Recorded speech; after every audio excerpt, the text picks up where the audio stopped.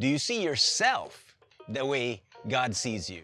God sees you nothing without Christ. But the other side of that same coin is that God sees you everything with Christ. Christ makes all the difference. If you want to know what you look like spiritually, you need to look into the mirror of God's Word.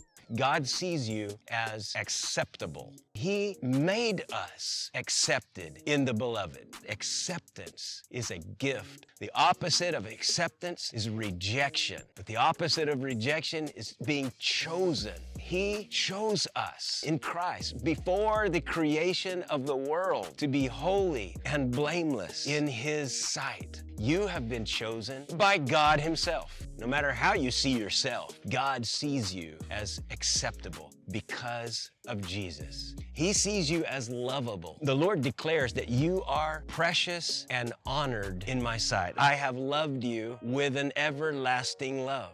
Ang love ng Diyos ay consistent, unconditional. There's no strings attached. His love is not based on conditions. It's based on His character. God is love. It's not just something He does. It's who He is. God's love never fails. It's everlasting. Nothing will ever separate you from the love of God. And when you don't believe that you're loved, it causes you to behave as one who is unloved. You might not feel lovable. You might not act lovable, but God still sees you worthy of His love. And if you believe that, it will keep you out of sin.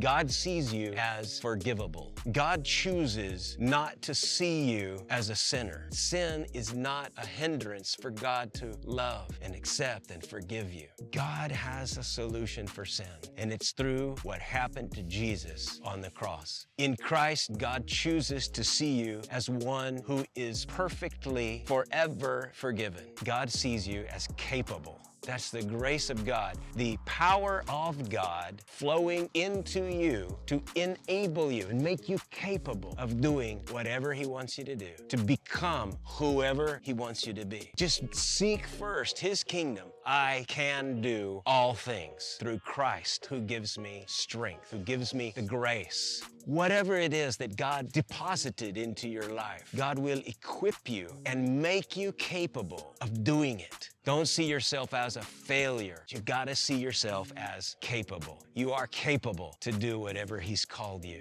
to do.